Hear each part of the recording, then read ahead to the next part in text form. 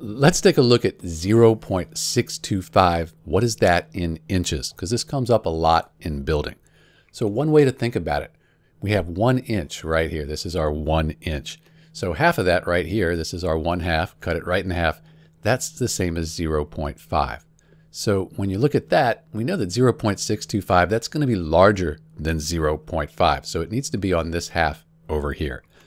And then 3/4 right here, 3/4, that's 0.75.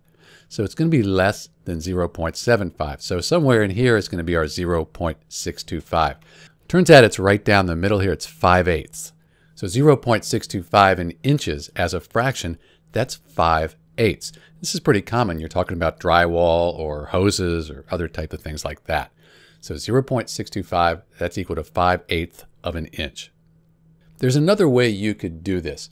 So we could treat this, instead of 0.625, we could call it 625 over 1,000. So we could divide each of these by 5, but let's try 25. That should work.